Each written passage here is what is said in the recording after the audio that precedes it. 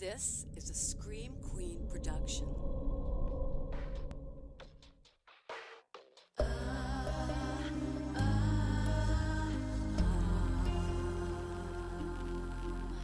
I never will forget the tragic ending met the day your last sunset.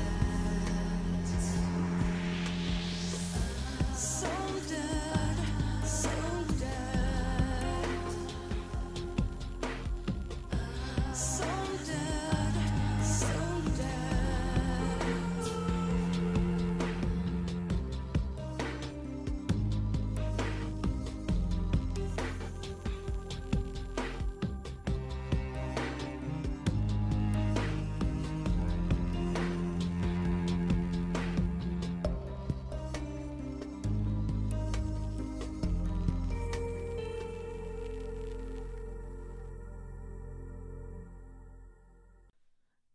Hello, friends.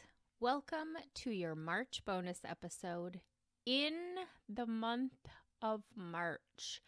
I am not even just in the month of March, but on the first day of March. It is March 1st as I'm sitting down to record this. So yeah, I'm feeling pretty fancy at the moment. March 1st means that a full-length episode of So Dead came out today as well, and this one was about the Lake Michigan Triangle. Yes, just like the Bermuda Triangle, only in Michigan. The fact that we have our very own triangle here in Michigan probably came as a surprise to some of you. But what if I told you that we also had our own Titanic? Because we totally did. Her name was the Lady Elgin. The P.S. Lady Elgin was built in Buffalo, New York in 1851 as a luxury passenger liner to cater to the Midwest elite on the Great Lakes. Lady Elgin was a 1,000-ton, 252-foot side-wheel steamboat. Sorry, that was a lot of S's all at once. Which means there were two large paddle wheels on either side of the ship that were propelled by a steam engine. To put the size in America terms, a football field is 360 feet long. Lady Elgin was 252 feet long, so Lady Elgin was roughly 3/4 the length of a football field. That's pretty fucking big.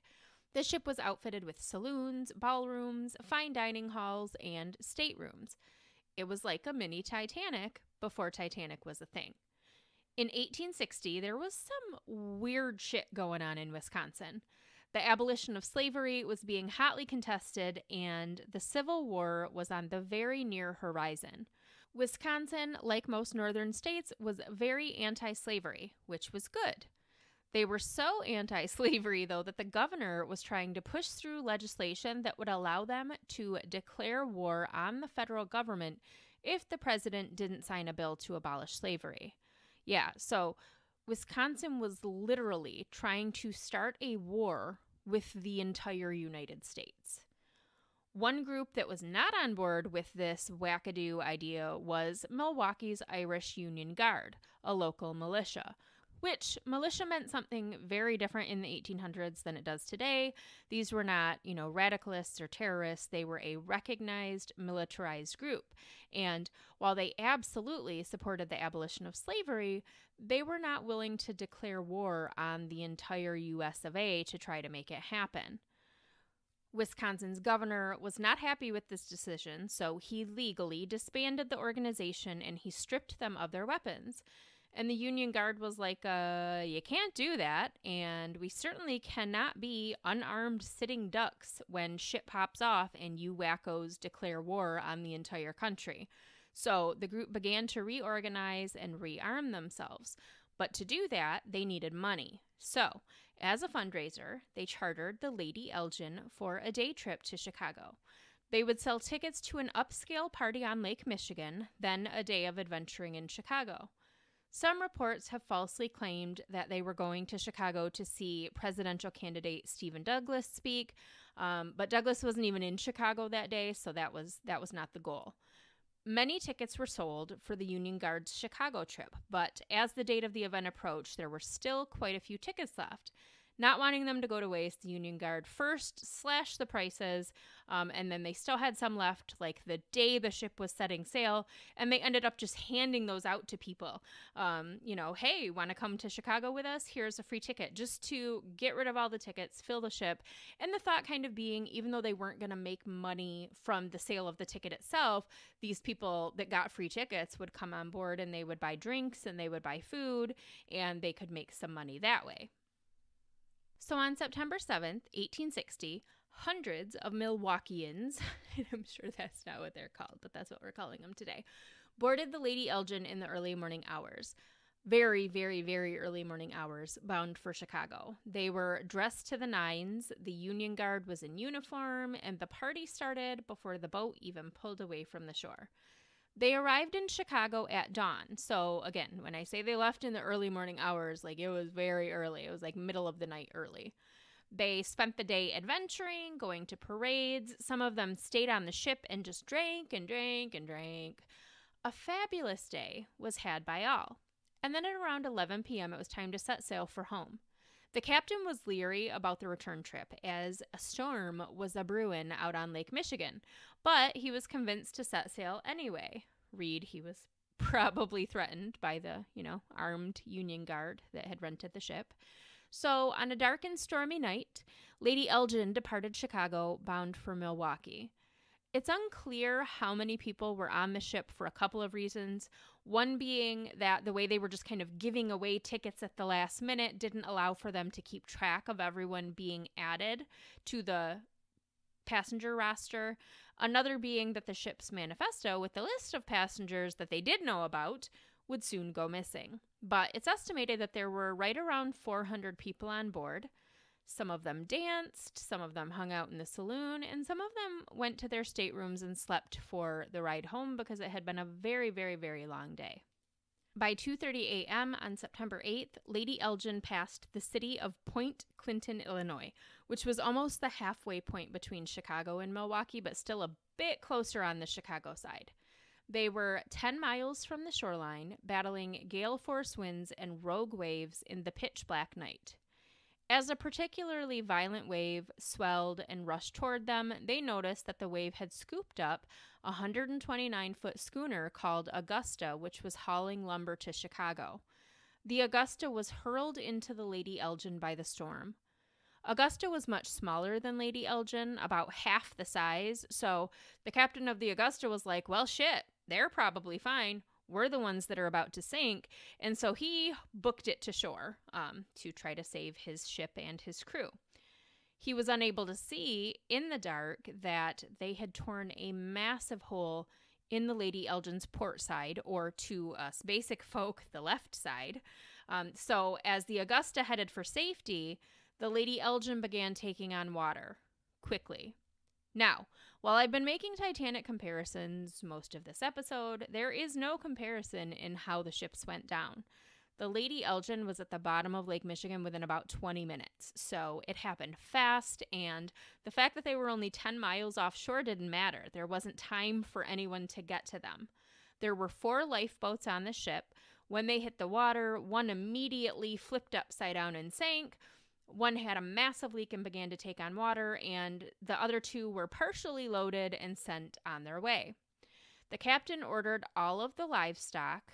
There were like 70 live cows on the ship for some reason. I don't know why they took 70 cows to a party in Chicago. Maybe they bought them in Chicago and were taking them home. I don't know. But there were 70 cows on the ship. They threw all the cows overboard. They threw all the cargo overboard. They pushed all the heavy shit to the starboard side of the ship to try to kind of flip it up the other way and get that hole up above the water level to slow down the sinking process. It didn't. Hundreds of people went into the dark waters of Lake Michigan as Lady Elgin plunged toward the lake bottom. Now, again, very unlike Titanic, Lake Michigan is never warmer than at the end of summer, which this was. It was the beginning of September. So while I'm sure the water was cold, it was not Atlantic Ocean in April cold. And there were no sharks, so that was a bonus. There was no locking the third-class passengers in the basement. Most of Lady Elgin's passengers hit the water alive that night. Passengers clung to floating debris as the current carried them back south, fighting against the waves and rain for over 5 hours as they drifted toward the city of Winnetka, Illinois. And then those clinging to doors, furniture, pianos began to arrive, and that's when the true horror began.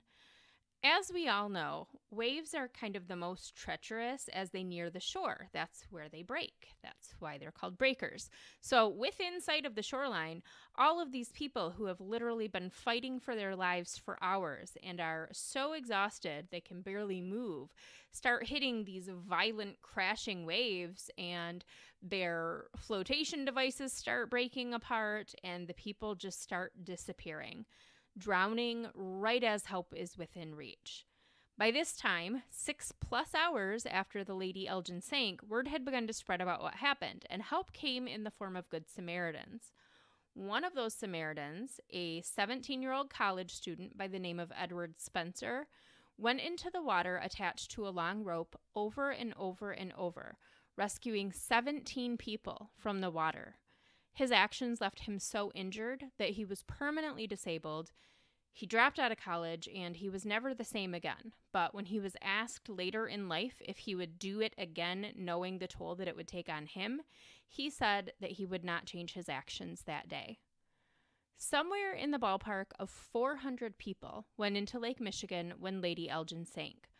Most of them were alive. 96 survived. Only 8 of those survivors were women. Women were not encouraged to swim back in those days, so most of them didn't know how. They were also wearing party dresses and petticoats and corsets, which weighted them down like lead and made it very difficult to move about in the water. To this day, the sinking of the Lady Elgin remains the worst loss of life disaster on the Great Lakes. So there it is, Michigan's own Titanic-sized tragedy. Wild, right? I'd heard about it, but I didn't know about it. That's crazy. This concludes your March bonus episode. I will see you soon, either with a new full-size episode or mini-sode, depending on when you're listening to this. And then your April bonus episode will be coming to you in April. Until then, keep shining, you magnificent what the fucks.